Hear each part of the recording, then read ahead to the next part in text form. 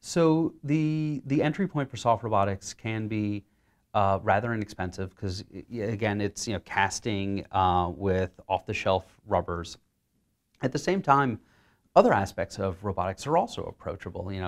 The advent of the Arduino and all the things that made to it is also making robotics become very, very egalitarian. So I think that soft robotics, just like many other fields of robotics, are becoming accessible to everyone, and it increases the amount to which you see inspiration in this world because people have remarkable minds, not just the ones who have access to resources to use them. So lowering the barrier of entry means that more people on the planet are contributing to our technology society, and it's fantastic to see. I was at an academic robotics conference a few weeks back, and a very substantial portion of all the presentations had to do with soft robotics.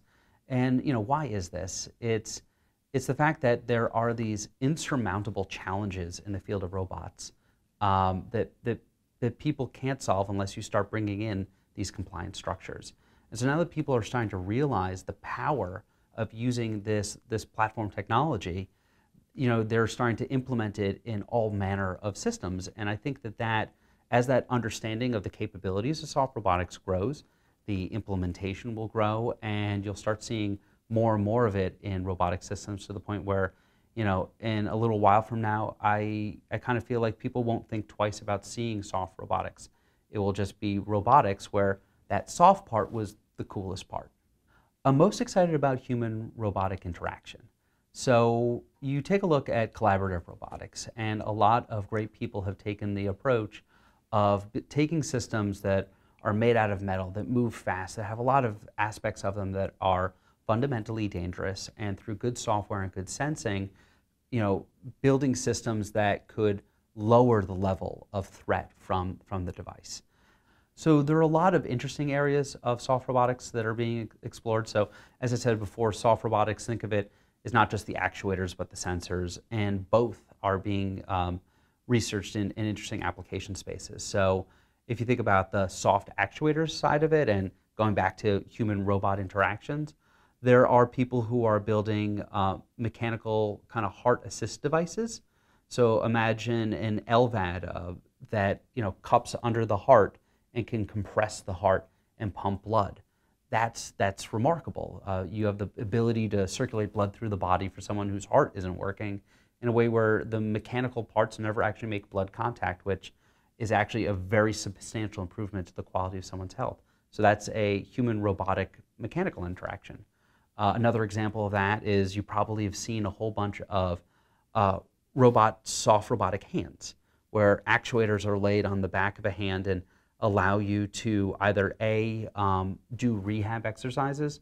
I myself once hurt my hand, and I had to do rehab exercises. They're very boring. You kind of never actually do them unless you're at your physical therapist's office, and then they yell at you for not doing them. So imagine a glove that you could bring home, and it was simple to use. It kind of wasn't an inconvenience. So you had a higher rate of patient compliance by using this system, which means a lower chance of kind of surgical revision of whatever was done to mend you because you're complying with your treatment. You have the capacity to take this soft mechanical structure and incorporate it with something that's more engaging than physical therapy, like a video game that tracks your progress and kind of rewards you for good behavior. So that's the sort of, doing that with a soft structure is a lot more plausible than a hard structure. And on the far end of it, by using fundamental soft actuator technology, you have healthier people. So that's very interesting. There's also the soft robotic sensor side, which you could see in wearables, right? Right now, wearables predominantly focus on sports applications, and those are fun and great applications.